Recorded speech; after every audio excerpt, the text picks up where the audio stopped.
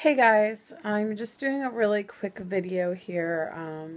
I finally finished editing all the video from the show and it's uploading. And I was originally going to do one per day, but I know everyone's anxious to see them, so I will just be uploading them and posting them as they upload. So you might get more than one video a day. Um, but with that said, then that means I might take a break from videos for a few days just because I've uploaded so many already. Um, but also, I just wanted to remind you guys that tomorrow, I am going to get the jaw procedure done. I'm going to get the jaws flushed, get the injections in, and I am a little, I'm actually quite scared. I'm freaking out a little bit, and so I need your prayers, your warm wishes, your positive thoughts, whatever you believe in. I just I just need you guys to give me all of your support and love because I am terrified. I went for my pre-op on Tuesday, and everything was going good until I saw the anesthesiologist, and he was asking me to open my mouth as wide as I could, and I did. And he's like, "You can't open it any wider." And I'm like, "I can try." And I tried again. And he's like, "Okay, well," he said, "the reason we do that is because you need to be able to open your mouth to a certain extent to be able to to be able to intubate you during surgery." They just do that as a precautionary thing with most surgeries. And so he said, with that said, it's risky to put me under and then try to intubate me when they're not 100% sure that they can intubate me. Um, so he said that I most likely will have to be awake while they intubate me, and that freaks me out.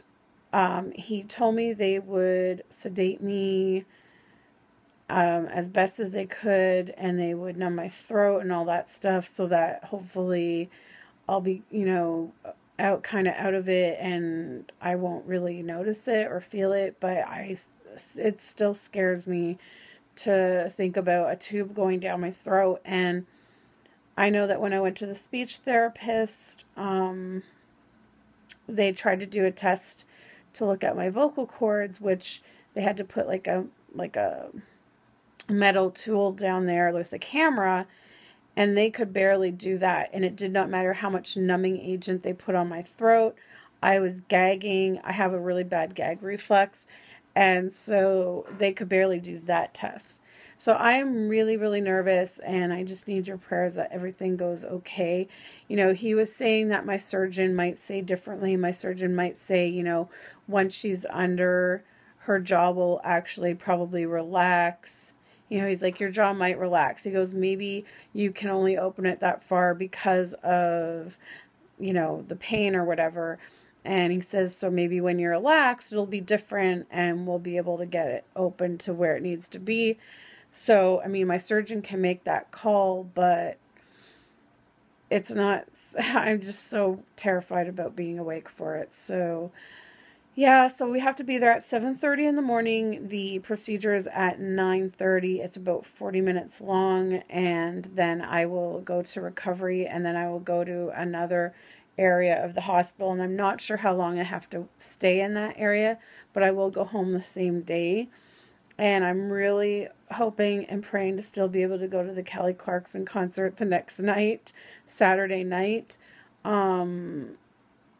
I feel, the doctor gave me the okay. He just said it just depends on how I feel. So pray that I will feel well enough by Saturday night to go to that concert. I'm going to have Tylenol 3, so hopefully that will take care of any discomfort. and I can go and enjoy the show, because now it's kind of too late to sell the tickets. And we've been looking online at people that have been selling their Kelly Clarkson tickets, and no one seems to really be buying them. So yeah, I mean, it looks like it would be a really hard thing to try to sell the tickets, and that's a lot of money to lose. We're talking like over $200 to lose on these tickets. So anywho, so that's it. I just wanted to tell you guys what was going on and just let you guys know that I'm like really super nervous, and I am going to try to vlog my experience just as part of my life vlog, lupus vlog type thing. So in the meantime, you can enjoy lots of memories, wonderful memories I made at the doll show. There are lots of videos. I got lots of footage. A couple of the days I had to split up into parts. So there's lots of videos to come, and I hope you enjoy them all. And like I said, just keep me in your prayers that everything goes well and that I won't have to be awake for this.